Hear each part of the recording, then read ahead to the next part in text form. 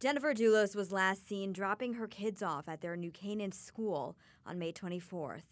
According to the arrest warrant, police believe Fotis Dulos used a former employee's Toyota Tacoma that morning to drive from his home in Farmington to New Canaan and back. Also in the warrant, Dulos' girlfriend Michelle Traconis admits she previously lied to authorities, saying she was not with Dulos that morning.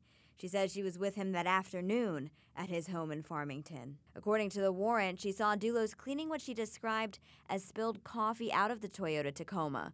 She says Dulos passed her one of the stained towels, and she admits that it didn't smell like coffee.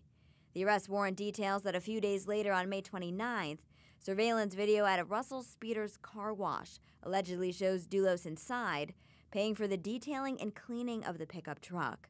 In the warrant, Traconis says Dulos got it clean because, quote, the body of Jennifer at some point was in there.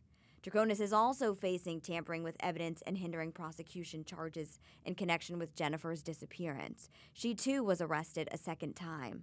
Police believe she and Dulos are captured on surveillance video, dumping trash bags containing items with Jennifer's blood at more than 30 spots in Hartford. They say they found evidence of a crime scene at Jennifer's New Canaan home and believe she was the victim of a serious physical assault inside her garage.